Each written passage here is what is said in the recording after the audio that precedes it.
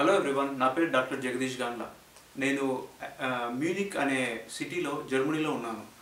నేను EIT health అనే ఆర్గనైజేషన్లో ఒక యూరోపియన్ యూనియన్ ఆర్గనైజేషన్లో యాక్సిలరేటర్ ప్రోగ్రామ్ మేనేజర్లా పనిచేస్తున్నాను. నేను ఈ వీడియో ఎందుకు చేస్తున్నానంటే ఈ కరోనా వైరస్ గురించి కొన్ని విశేషాలు మీకు చెప్పడానికి. సో కరోనా వైరస్ స్టాటిస్టిక్లో అంటే ఎన్ని నంబర్స్లో ప్రస్తుతం ఉంది, అసలు ఎక్కడి నుంచి వచ్చింది, తర్వాత దానికి డ్రగ్స్ వ్యాక్సిన్స్ ఏ డెవలప్మెంట్ స్టేజ్లో ఉన్నాయి కొన్ని మాట్లాడడానికి మీకు ఈ వీడియో చేస్తున్నాను అనమాట. ఈ కరోనా వైరస్ ఫస్ట్ వుహాన్ చైనాలో డిసెంబర్లో వచ్చింది, లాస్ట్ ఇయర్ డిసెంబర్లో 2019లో. ఇక్కడ మ్యూనిక్లో జర్మనీలో టోటల్ యూరోప్లో ఫస్ట్ జనవరి 27న ఫస్ట్ ఒక్క పేషెంట్ డయాగ్నోస్ అయ్యాడు. జస్ట్ 2 నెలలు కూడా కాలేదు, అప్పుడే ఇక్కడ జర్మనీలో 22,000 మంది ప్రస్తుతానికి ఈ రోజుకి కేసులు నమోదయ్యాయి. ఇటలీలో 50,000 కేసులు నమోదయ్యాయి, 50,000 ప్లస్గా. అలాగే కొన్ని వేల మంది చనిపోతున్నారు స్పెయిన్లో కానీ ఫ్రాన్స్లో కానీ. ఎన్నో అసలు ఒక్కరితో స్టార్ట్ అయ్యి ఎన్ని వేల మందికి వస్తుంది. రీసెర్చ్లో చూస్తే కనుక కొన్ని గవర్నమెంట్లు అంటే యుఎస్ గవర్నమెంట్ కానీ జర్మన్ గవర్నమెంట్ కానీ చాలా డబ్బులు ఇన్వెస్ట్ చేసి ప్రైవేట్ కంపెనీస్తో కొలాబరేట్ చేసుకుని రీసెర్చర్స్ వాళ్ళు వ్యాక్సిన్స్ డెవలప్ చేస్తున్నారు, డ్రగ్స్ డెవలప్ చేస్తున్నారు. వ్యాక్సిన్స్ అనగా ఫర్ ఎగ్జాంపుల్ ఎంఆర్ఎన్ఏ వ్యాక్సిన్స్ క్యూర్వాక్ అనే కంపెనీతో కొలాబరేట్ చేసుకొని ఒక వ్యాక్సిన్ డెవలప్ చేస్తున్నారు. అలాగే డ్రగ్స్లో for example anti malarial drugs, chloroquine అనే మందు మామూలుగా మనం మలేరియాకు వాడతాం. అలాంటి మందు అసలు కరోనా వైరస్కి పనిచేస్తున్నారు లేదని టెస్ట్ చేస్తున్నారు. ఈ వ్యాక్సిన్స్ అనేటివి phase 1 to phase 3 phase 4 clinical ట్రయల్స్లో ఉన్నాయి. phase 4 వరకు ఇంకా ఏది వెళ్ళలేదు. సో ఇంకా డెవలప్మెంట్ స్టేజ్లో ఉన్నాయన్నమాట, ఇంకా టెస్ట్ చేస్తున్నారు. అవి ప్రస్తుతానికైతే మార్కెట్లో అందుబాటులో లేవు, ఇంకా అట్లీస్ట్ 3 నెలలు సమయం పడుతుంది. నేను ముఖ్యంగా ఏం చెప్పదలుచుకున్నానంటే ప్రస్తుతం అయితే దీనికి మందు లేదు, వ్యాక్సిన్ కూడా లేదు. మనము ఇప్పుడు ప్రస్తుతం మనం ఇండియాలో చూస్తే కనుక పరిస్థితి మనకు ఈరోజు వార్తలు చూస్తే కనుక 10 నుంచి ఒక 300 లోపు కేసెస్ ఉన్నాయి, కరోనా కేసెస్.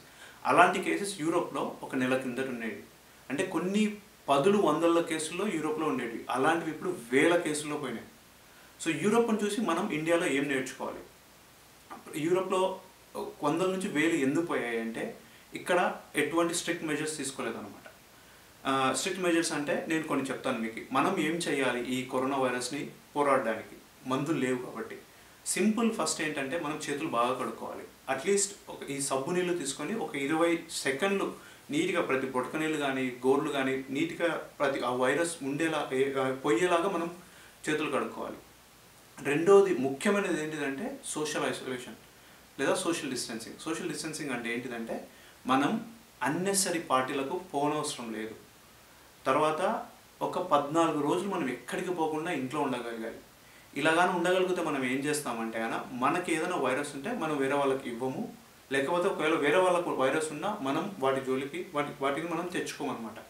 ఇది ఒక్కటే ప్రస్తుతానికి ఉన్న మార్గం. ఇలా చేయగలిగితే మనము రీసెర్చర్స్కి ఎనఫ్ టైం ఇస్తాం వాళ్ళు డెవలప్ చేయడానికి, మనకు డ్రగ్స్ కానీ వ్యాక్సిన్స్ కానీ. ఇంకా అలాగే మనం వేరే వాళ్ళకు వ్యాధిని ఇవ్వము. కొద్దిమంది వయసులో ఉన్న వాళ్ళము నాకేమవుతుందిలే అని మనం బయటికి వెళ్ళొచ్చు, కానీ మనము ముసలి వాళ్ళకి ఇస్తాం. ముసలి వాళ్ళకు రోగనిరోధక శక్తి లేదన్నమాట.